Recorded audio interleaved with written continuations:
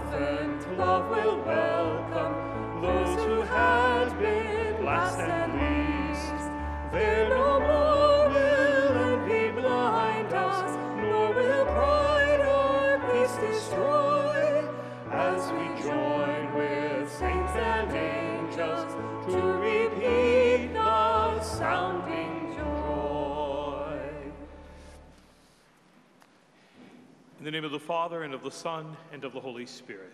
Amen. The grace and peace of God our Father, the love of the Lord Jesus Christ, and the communion of the Holy Spirit be with you all. Brothers and sisters, let us acknowledge our sins and prepare for the sacred mysteries.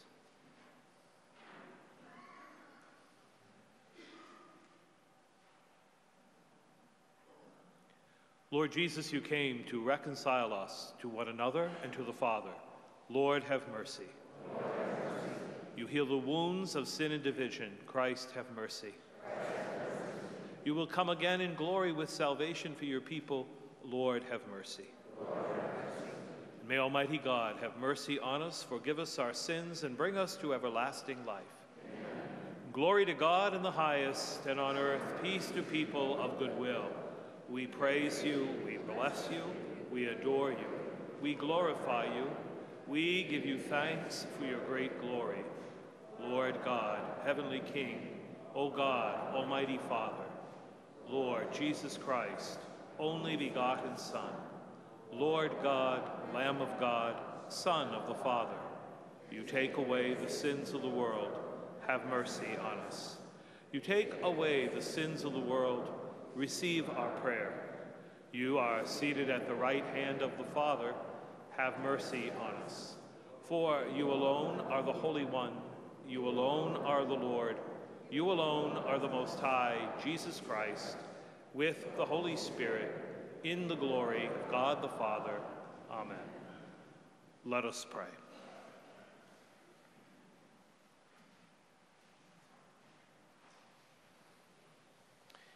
Keep your family safe, O Lord, with unfailing care, that relying solely on the hope of heavenly grace, they may be defended always by your protection through our Lord Jesus Christ, your Son, who lives and reigns with you in the unity of the Holy Spirit, one God, forever and ever. Amen. A reading from the book of the prophet Isaiah. In the year King Uzziah died, I saw the Lord seated on a high and lofty throne, with the train of his garment filling the temple. Seraphim were stationed above. They cried one to the other, "Holy, holy, holy is the Lord of hosts.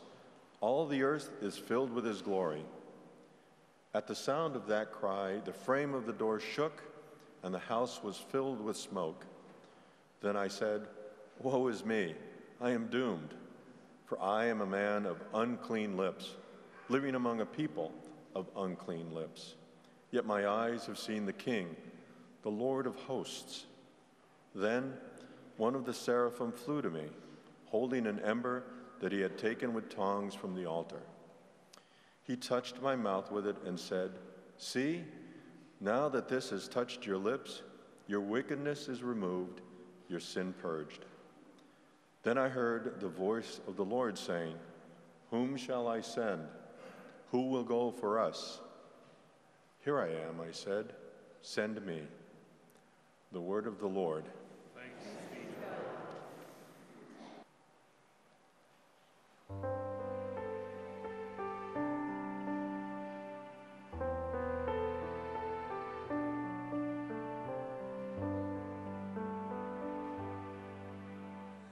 In the sight of the angels, I will sing your praises, Lord. In the sight of the angels, I will sing your praises, Lord. I thank you, Lord, with all my heart. You have heard the words of my mouth. In the presence of the angels, I praise you. I bow down toward your holy temple. In the sight of the angels, I will sing your praises, Lord.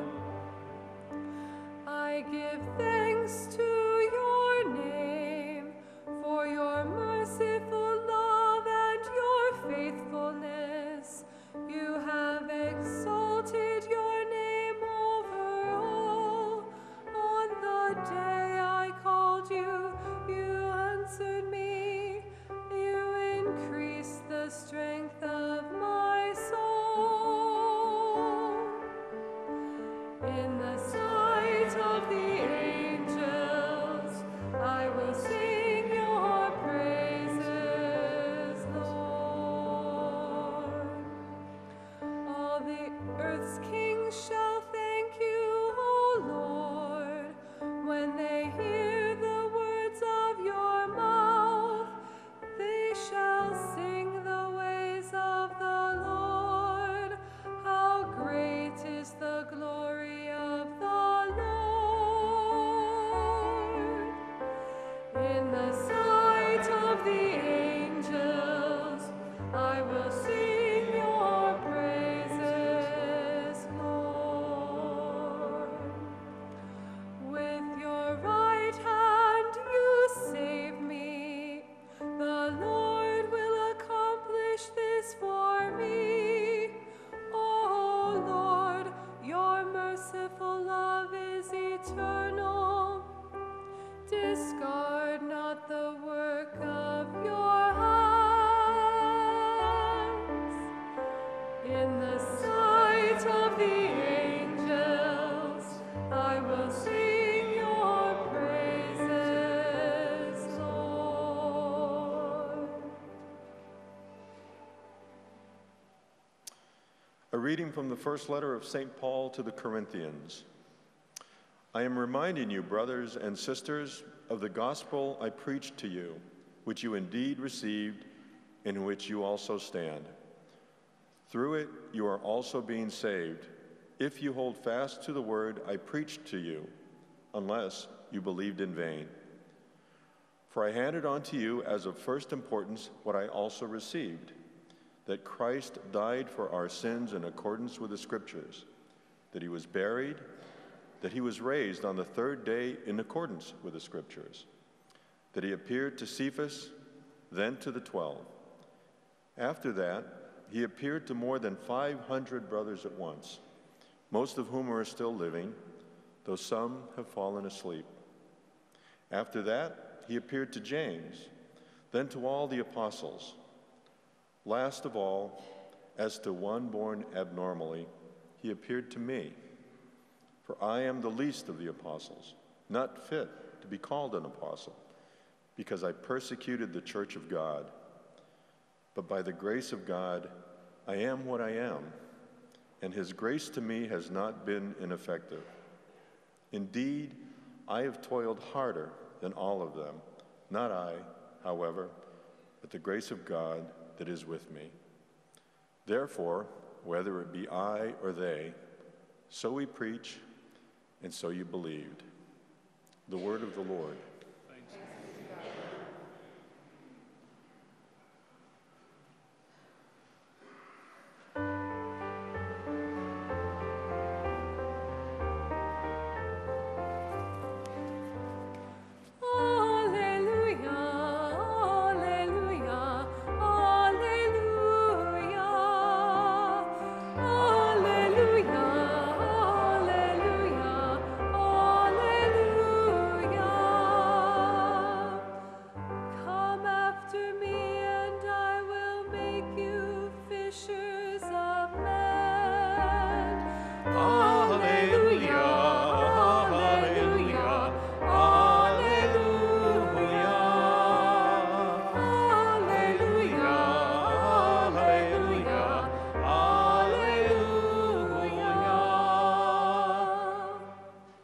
Be with you. A reading from the Holy Gospel according to Luke. While the crowd was pressing in on Jesus and listening to the word of God, he was standing by the lake of Gennesaret, and saw two boats there alongside the lake. The fishermen had disembarked and were washing their nets. And getting into one of the boats, the one belonging to Simon, he asked him to put out a short distance from the shore. And then he sat down and taught the crowds from the boat. And after he had finished speaking, he said to Simon, "Put out into deep water and lower your nets for a catch." And Simon said in reply, "Master, we've worked hard all night and have caught nothing, but at your command I will lower the nets." And when they had done this, they caught a great number of fish. Their nets were tearing. They signaled to their partners in the other boat to come to help them.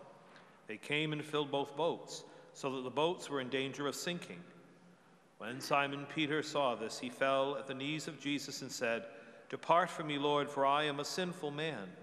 For astonishment at the catch of fish that they had made seized him and all with him, and likewise James and John, the sons of Zebedee, who were partners of Simon. And Jesus said to Simon, "Do not be afraid, for now you will be catching men." And when they brought their boats to the shore, they left everything and followed him. The Gospel of the Lord.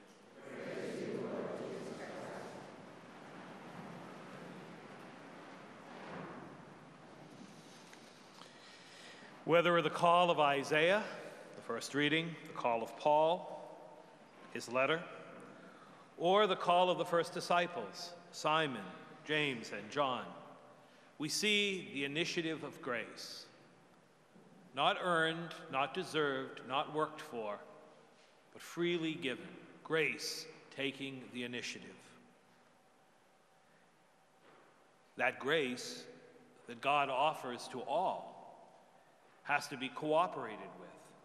We have to open ourselves to it.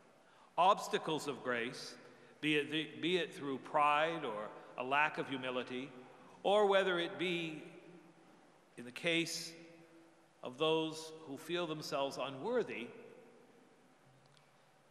is the only thing that can interfere with what God would do for us, through us.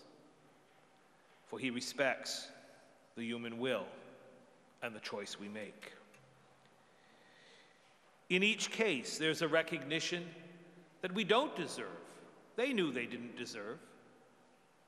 And thus, we become ever more grateful for the initiative of grace. In the first reading, we hear Isaiah. In the year King Uzziah died, he remembered it. It's like when we say, "Where were you when President Kennedy was shot?"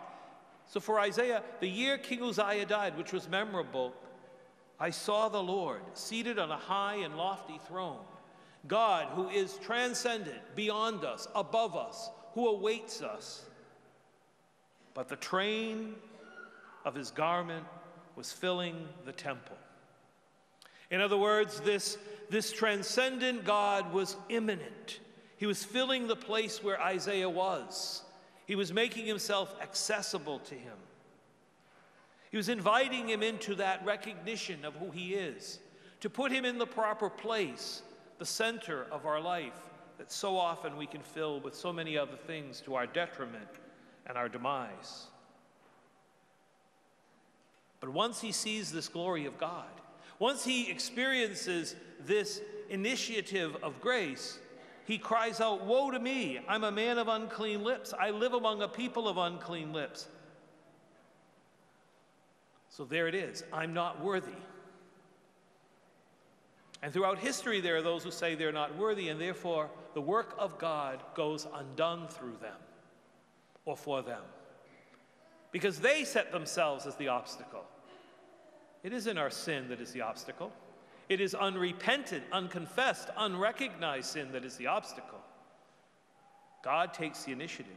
And then we hear the beautiful image. The seraphim flew with an ember that he took with tongs from the altar and touched my mouth and said, "Now that this has touched your lips, your wickedness is removed, your sin purged." This image of the angel coming from the Lord, touching the lips of Isaiah so that he could speak the word, is the same spirit with which the priest, bowing low before the book of the Gospels, as I did just a moment ago, praise the Lord as he did with Isaiah, will touch his lips, that he might proclaim and preach the gospel worthily and well. Otherwise, I could never preach this gospel. I could never proclaim this gospel. I'm not worthy to do it if the qualification for doing it was complete conformity myself. The mouth I lend to Christ to proclaim this truth has to be accompanied by the ears that are my own to hear it and to act upon it. But grace comes. It would be arrogant to say, it's deserved. I've earned it. It comes despite. Paul would say the same thing. He speaks of this great gift. I am the least of apostles. I'm not fit to be called an apostle because I persecuted the church. But by the grace of God, I am what I am. And his grace to me has not been ineffective. Again, welcoming grace, not setting ourselves up against it, not pointing out others who could do it better. Again, oftentimes a false humility, sometimes a spiritual laziness, and yet in all cases, limiting what God would do for us and through us. And then finally in the gospel, we see Jesus, who was unknown to these men at this time, all of a sudden stepping into Peter's boat and using it as a pulpit. Because indeed, they who were in that boat as fishermen would be those he would send to the entire world to preach the good news. They had been hard at it. We're told they're even cleaning the nets. That's how much had gone into now being done. And Jesus says, put out into the deep. Don't just stay here at the shallows. That's where it's safe. We do that. We play in the puddles or just getting our feet wet, but afraid to really dive in. What if I took this more seriously? What if I reached out to that person in need? If God's grace inspires it in us, his grace will provide it for us. But we have to trust in that spirit and not let our own timid nature keep us back, whether it be from him or the service of his people, or response to the poor, the victims of injustice, the marginalized that are also clear around us, the innocent and the most vulnerable, from the child in the womb to the refugee, to the person who often is profiled, labeled, cast off, or literally invisible to many. But it seems impossible. But if you say so, we'll do it. And they don't only catch some fish, they catch an incredible amount at the wrong time of the day. When God graces, it doesn't just get us by. It's more than we can imagine. But then what does Simon Peter do? The same thing Isaiah did. The same thing Paul said. Depart from me, I'm a sinful man. I'm not worthy of this grace. But at that moment, he had discovered what it would take to be able to receive that grace. The acknowledgement that he can't earn it, that he doesn't deserve it. And then love and mercy makes it overflow. That's why I don't know if you notice, but throughout the gospel we keep saying, and then Simon, and then Simon, and then Simon, because that was his name before Jesus would change it later, except when we get to that one part of the gospel. So Simon said, Simon said, Simon said, and then, after the boats are almost sinking with the catch, when Simon Peter saw this, he fell at his knees. Depart from me, Lord, I'm a sinful man. He was on his way to becoming Peter, who could lead because he would know how to serve, who could bring a gift to others because he was gifted by the grace of God. That transformation is possible for us as well. But God waits, not for us to feel worthy or to list why we're unworthy, but simply to say, as Isaiah did in the end, here I am.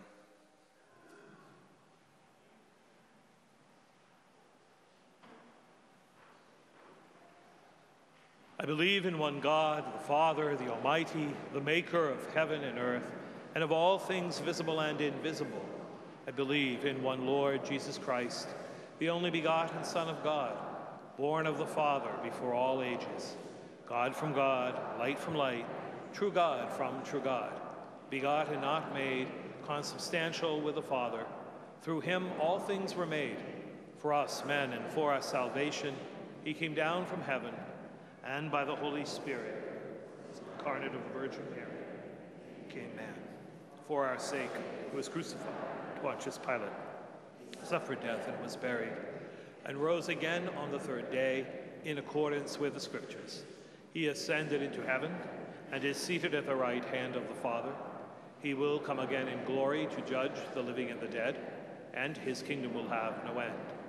I believe in the Holy Spirit, the Lord, the giver of life, who proceeds from the Father and the Son, who with the Father and the Son is adored and glorified, who has spoken through the prophets. I believe in one holy Catholic and Apostolic Church. I confess one baptism for the forgiveness of sins, and I look forward to the resurrection of the dead and the life of the world to come. Amen. Let us in confidence place our hearts before the Lord. For all of us, the Church, given the call to cast the nets, extend the invitation, and be the living example of what it means to embrace and follow Jesus, we pray to the Lord. Lord, hear our prayer. For those the Lord is calling to be fishers of men, for our seminarians, Joe, Bobby, and Dan, and for all in formation or feeling the nudge to explore the call, we pray to the Lord. Lord, hear our prayer. For all married couples, and for all preparing for marriage or discerning engagement, may they embrace God's plan for this awesome vocation, living it out freely, faithfully, and fruitfully, and realizing the value of chastity in growing the mutual love and respect in time of courtship and engagement, we pray to the Lord. Lord, hear our prayer. For the sick in body, mind, or soul, and for all who seek to bring them comfort and healing and help, may they never lose the sight of the nearness of Jesus in times we carry our cross. We pray to the Lord. Lord, hear our prayer. For those who have gone before us and have no one to pray for them, and for all our departed loved ones, especially Peter Scontris, for whom this Holy Mass is offered today, we pray to the Lord. For the needs in our hearts and in our book of intentions, we pray to the Lord. Lord, hear our prayer. Grant us, O Lord, the eyes to see you, ears to hear you, hands to embrace you, heart to love you, particularly when you come in distressing disguises and those easily overlooked or cast aside, and especially those innocent ones, who these days are not simply disrespected, but attacked in the womb of their mothers. We ask you to help us to say yes, here I am, and to find the opportunities to be living witnesses of truth. Through Christ our Lord. Amen.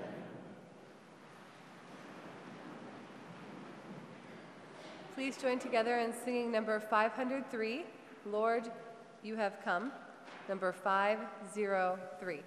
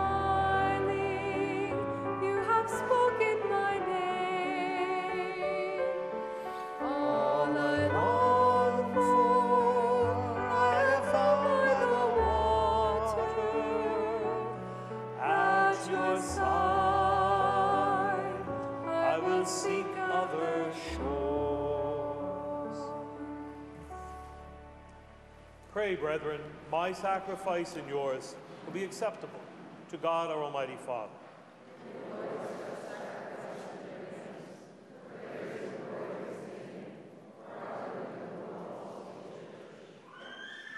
O Lord our God, who once established these created things to sustain us in our frailty, grant, we pray, that they become for us now the sacrament of eternal life through Christ our Lord.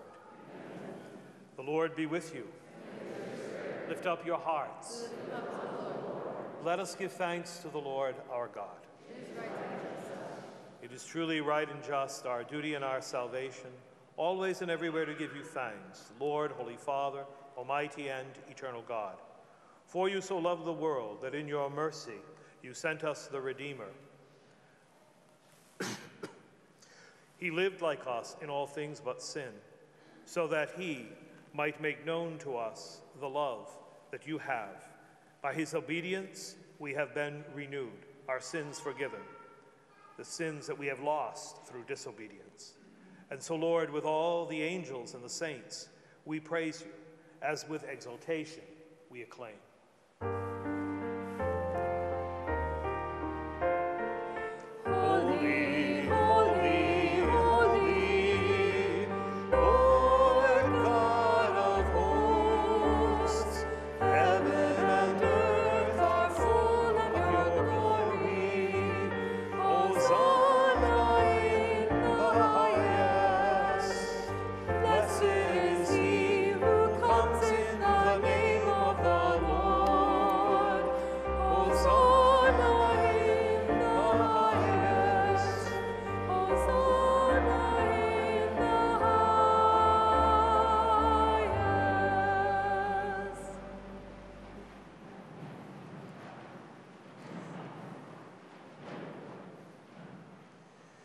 You therefore, Almighty Father, we bless through Jesus Christ, your Son, who comes in your name.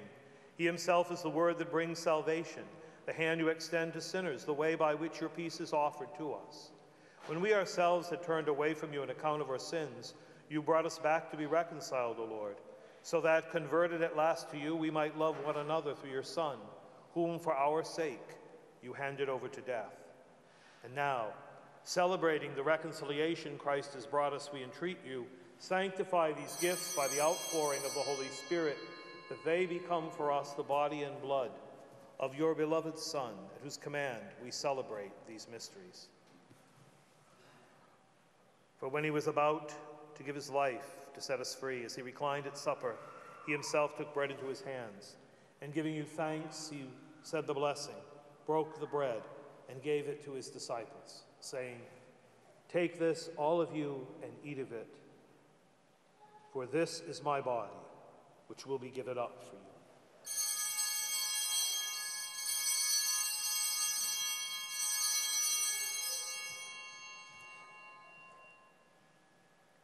Then, in a similar way, on the same evening, Jesus took the chalice of blessing in his hands, and confessing your mercy, he gave the chalice to his disciples, saying, "Take this, all of you, and drink from it. For this is the chalice of my blood, the blood of the new and eternal covenant, which will be poured out for you and for many, for the forgiveness of sins. Do this in memory of me."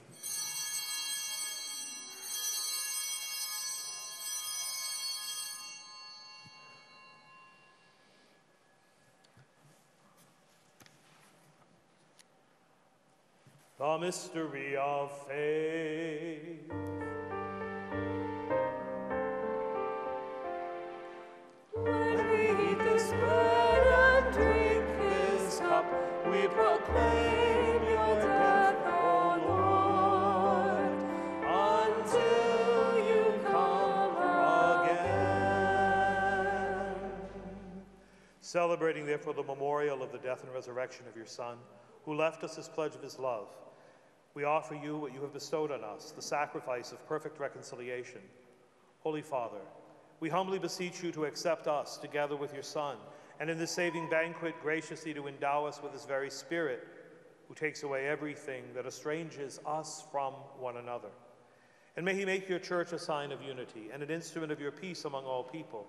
May he keep us in communion with Francis, our Pope, Peter, our Bishop, all the bishops, and the entire people. Just as you have gathered us here around the table of your Son, so also bring us together with the glorious Virgin Mary, Mother of God, with blessed Joseph, her spouse, with the blessed apostles, and all the saints, and with our brothers and sisters and those of every race and tongue who have died in your friendship. Bring us to share with them the unending banquet of unity in a new heaven and a new earth, where the fullness of your peace will shine forth in Christ Jesus the Lord. Through him and with him and in him, O God, Almighty Father, in the unity of the Holy Spirit, all glory and honor is yours forever and ever.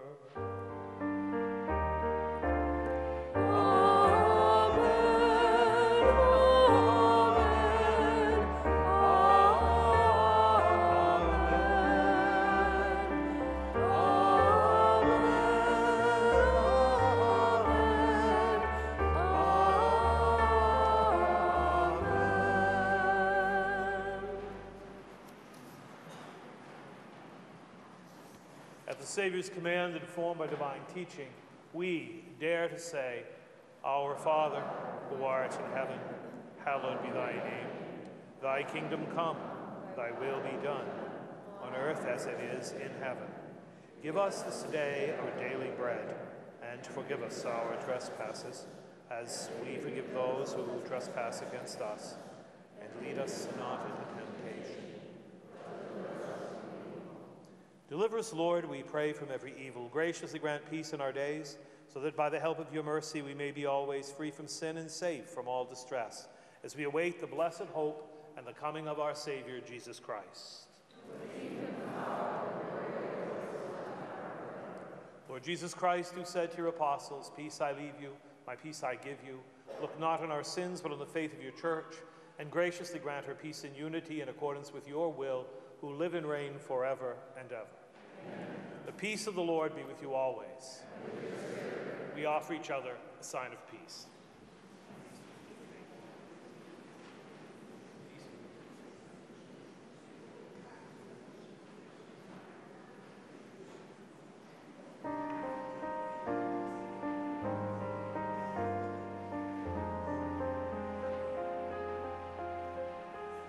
Lamb of God, you take away the sins of the world. Have mercy on us. Have mercy on us. Lamb of God, you take away the sins of the world. Have mercy on us. Have mercy on us. Lamb of God, you take away the sins of the world. Grant us peace. Grant us peace.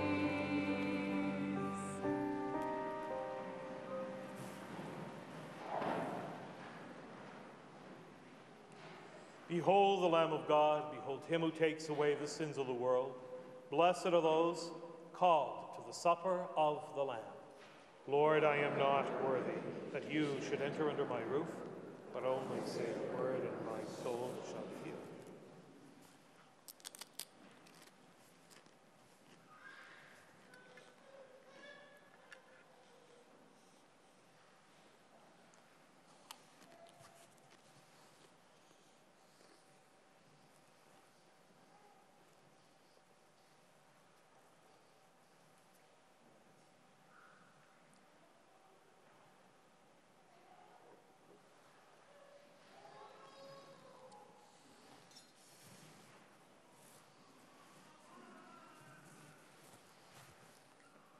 Please join together in singing number 378, Here I Am, Lord, number 378.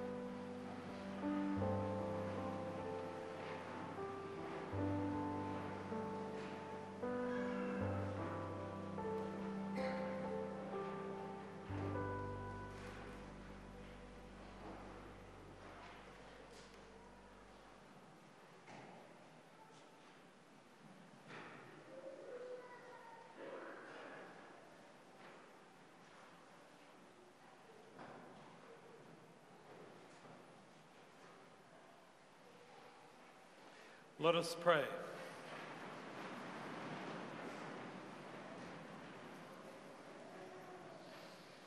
O God, who have willed that we be partakers in the one bread and the one chalice, grant us, we pray, so to live, made one in Christ, and joyfully bear fruit for the salvation of the world, through Christ our Lord.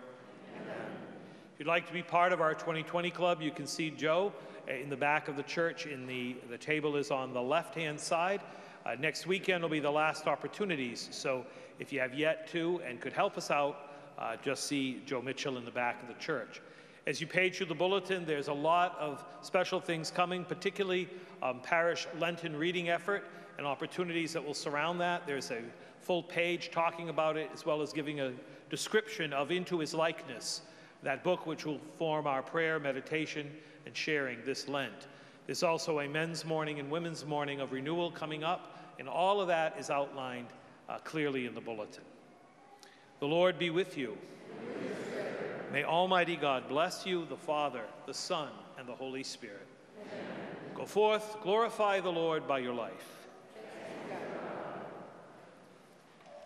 Please join together and sing song number 615, Lord, whose love and humble service, number 615.